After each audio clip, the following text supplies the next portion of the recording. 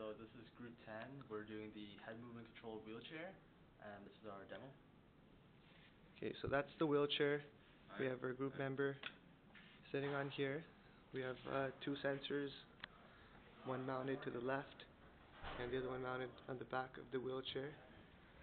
And what basically is going to happen is we're going to move our tilter head, and the wheelchair is going to move accordingly. So go ahead. If I turn my head right,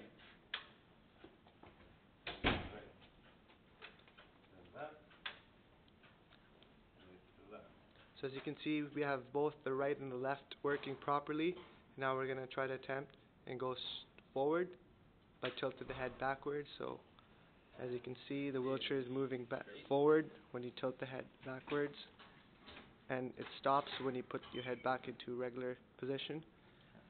Now we're going to attempt and make a U-turn.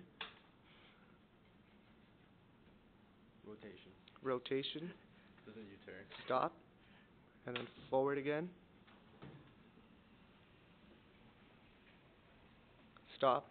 As you can see, he's in full control. And we're going to make another rotation.